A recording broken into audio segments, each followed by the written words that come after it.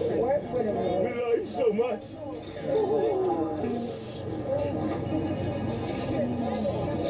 I can't bless you for this day, but I bless you for my daughter.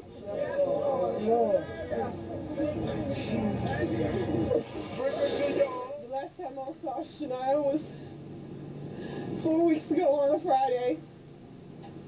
I went and took her to visit her mother. I packed her with 2 days worth of clothes.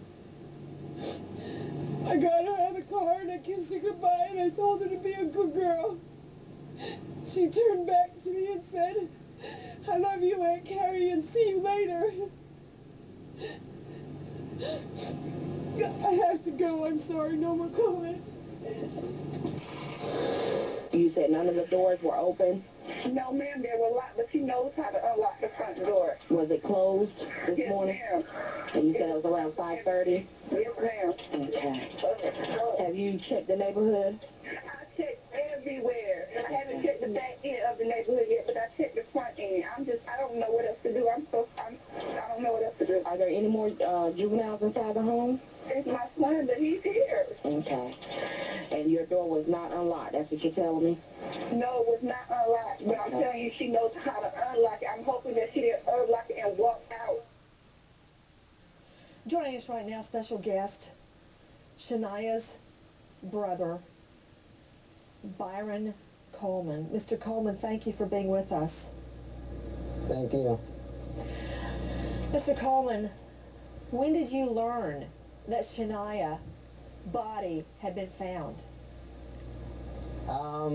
I heard Thursday, or yesterday actually, I'm sorry. I had got a couple of phone calls from a couple of friends in Greensboro and Raleigh, and people that have been following the story, supporting me and my family since day one, and they actually been asking me if I was all right, and I didn't hear the news at all because I live in Charlotte, and right before I came on CNN, my father called me, and he told me right before I hear the news that they did find the body and it possibly could be Shaniya's. What did you know about the mother? Me and Antoinette really didn't have a relationship. I didn't know much about her. The only thing me and Antoinette ever said to each other was a hi when I was picking up Shaniya and a bye and how you been. How often had you been there to pick up Shaniya? Usually, I picked up Shaniya quite a few times. For either it was from my aunt's house or from my father's house. I would either take Shaniya to McDonald's to get something to eat, to play around, or go to Chuck E. Cheese, anything in that nature. You know, before I had children, I swore I would not let them eat McDonald's. I would only give them organic food. You know what? Forget it. If they want French fries, they got it. So you would take her to McDonald's, Chuck E. Cheese. You spent a fair amount of time with her. Yes, ma'am.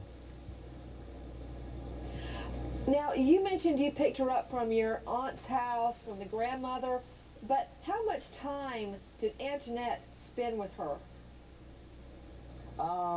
That I'm not aware of because, I mean, once I don't live here in Fayetteville, I recently moved to Charlotte. But Shaniya was mostly, my aunt took good care of her as long as my father. Majority of the time she was with my father or my aunt, just with my aunt spending time and my father, you know, raising her. And my father recently gave her, Antoinette, a chance to give the mother a second chance to raise her daughter. I mean, because everybody deserves a second chance, just like a convicted felon. I mean, he deserves a second chance because he could have changed. You never know. Did anybody in your side of the family know that drugs were being sold out of that home? No, not that I'm aware of.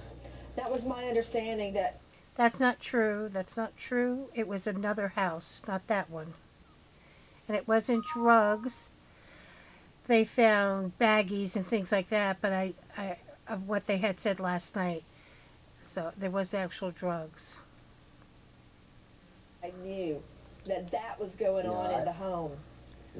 No, we didn't have no clue at all because if we did, we would never let Shaniya go to that type of an environment. Absolutely not. From my understanding, your father took excellent care of the little girl. She did, and I mean, you could see from when Mario was carrying her how Shaniya's hair was, and in the car when Shaniya had her hair slicked back, to her birthday parties, to her Halloween costume. Shaniya was well kept with my father. He took very good care of her.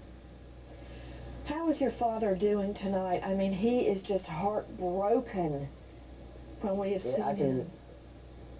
Yeah, my father, he's taking it real hard. I mean, yeah, it's just really hard on the family. I mean, it's just a tough time. This is actually our second time going through another death in our family. My mom passed away when I was 10 years old, so I know. You know, it's just really hard on the family. So we're just trying to take it in, and we thank everybody for the support and the blessings and the prayers that everybody has been going out from here to California to all the way over to Iraq.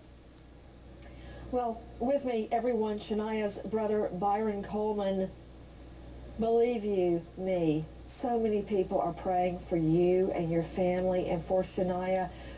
When do you know, are they going to release her body? Have they told anybody what was the cause of death, Byron? I haven't heard anything. I don't think my father had either. We're not really sure too much yet. We're still trying to figure it out now.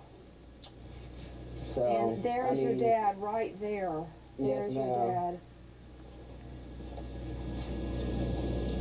Would you please? And we really do want to thank everybody for the support and prayers. I mean, it really does mean a lot. You know, we just want everybody to stay as strong as we're trying to. I know it's hard, but for the mothers out there, please don't let this happen to your child. If you could pass on to your father that, you know, I thought as a crime victim myself, I knew what pain was, but when I saw him, when he learned about Shaniya crying, I don't think there's anything worse that could be worse than losing your child. Would you just pass on to him that we are praying for him so much? Yes, ma'am. Everybody, we are taking your calls live. I want to go out to Stacy in California. Hi, Stacy. Hi, Nancy.